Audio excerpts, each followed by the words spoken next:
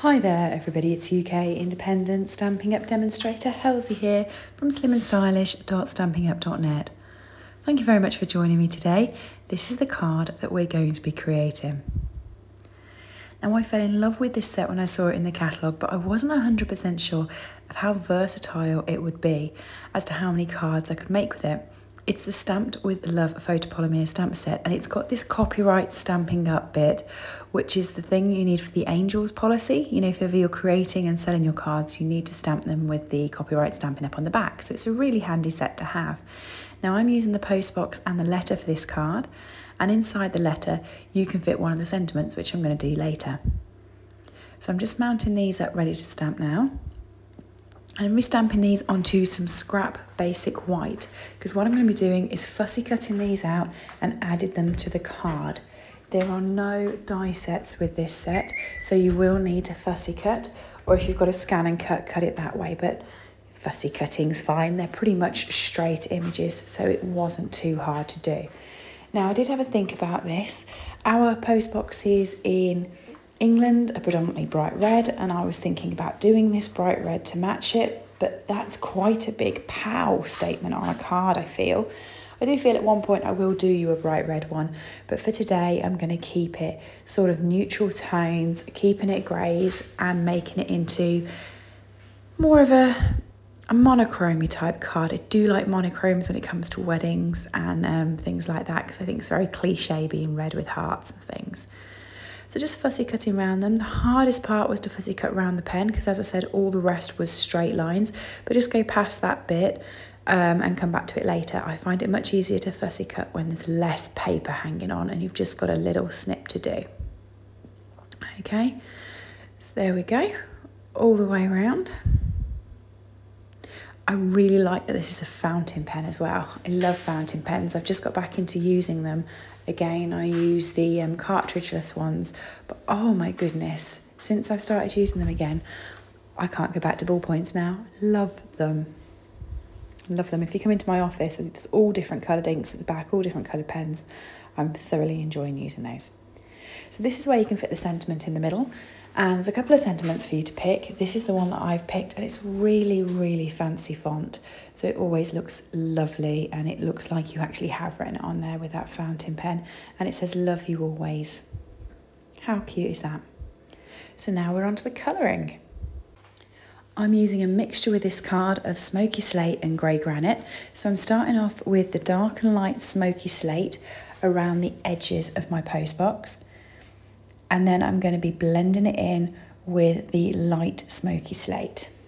Okay, I'm not doing any of the detail that's in it. I'm just doing the post box to start off with. I'm going to come in and do the detail with grey granite, because I just wanted that to be slightly more defined, you know, where they post the letters and everything else. So I'm using a mixture of the brush tip and the bullet tip. The bullet tip's great for detail, but the brush tip just gets the colour on quickly and enables you to just get on with the job, which I quite like. It also allows you to build up those layers so that you can blend it quite nicely. You can see I'm darker on the left-hand side than I am on the right-hand side, and that's all helped to that brush tip. Okay, so around all the detail bits, you don't want to get into those. And it's quite a quick and simple one to do, being a square. Or I found a quick and simple one. Sometimes when it's pretty little flowers and things, you have to spend a bit more time going around, but because this was square, you could just do a straight line and off you go. Okay, for the detail bits, like I said, I'm going to be playing with grey granite. I'm also going to bring in a bit of the light wild wheat. Now I'm loving that colour. I know it's not everyone's favourite. I know it's your own personal choice, but I quite like it, and I thought it would add like a gold tone onto this. So I've just used it for around the frame of that post box, and then in the actual letter slot and the main detail piece, I'm using grey granite. And I'm also using the wild wheat just for the stamp area of the pen, and I'm going to come back and use it on the fountain pen element as well. Okay, so you just finish colouring that in.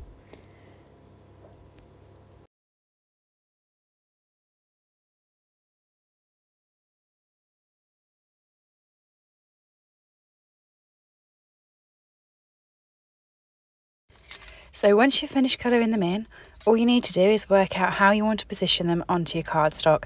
So this is 10.5 by 14.8 centimetre cardstock, the exact same size as my card base. And looking at it, I just thought it looked a little bit blank. So I went and got the Zany Zoo DSP. So I love this. It's got the pattern on the front, but it's got these black and white images on the back.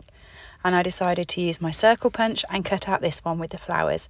I just thought it was nice, and the fact that the card's a monochrome card, it worked quite well. Now what you could have done is, if you have done the post box in red, or you've coloured it in any sort of colour, you could use these flowers and you could colour those in with your blends to add that colour into your card and make it still pop. That would work as well. There's this tiny, tiny little heart stamp in this set. Now I must admit, when I first saw it, I did panic, because I can guarantee this is going to be the stamp that I lose.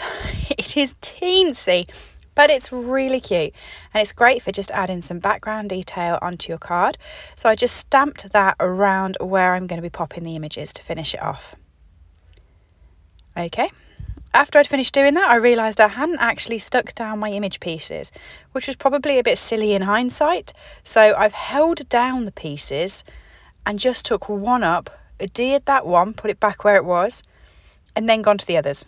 Ordinarily, I would have stuck these down before doing the hearts, so that I made sure the hearts were still in the right place. Okay, I'm using a mixture of adhesive. So I used my seal adhesive for the DSP to keep it flat and still, and I'm using my dimensionals for the other pieces to pop them up. Okay, so you just want to pop that one up behind the envelope. Now the envelope you want to be clever with your dimensionals. You don't want to put a dimensional where it's going to sit on the letterbox. So just put a couple on the bottom, and then it will sit flat just at the top, so you can use your adhesive to stick that down, and then that will stick onto the letterbox and it'll all be the same height. And there we go. Love you always. I'm going to be using some metallic enamel effects on this, but before I do, I'm going to adhere it to my card base, because the metallic enamel effects, while I love them, they do take a good 5 minutes to dry. So make sure they're the last thing you add onto your card, and then leave your card on the side. And I'm using the silver one, because we've now got these new metallic colours, silver, copper and gold, and I love this silver one. And there we go, my finished card. Isn't it stunning? I really like it. What do you think? Let me know below. And here's the finished project. Thank you for joining me. I do hope that you enjoyed the video. Everything I've used today is available from slimandstylish.stampinup.net. If you did enjoy the video, please do drop me a like or leave me a comment. And if you're new to the channel, please do subscribe and come back for more content. I also have an Instagram page that I'm trying to grow at the same time. It's @slimandstylish, and every like or follow helps. Thanks everybody for joining me. I hope you have a lovely rest of the day. Bye.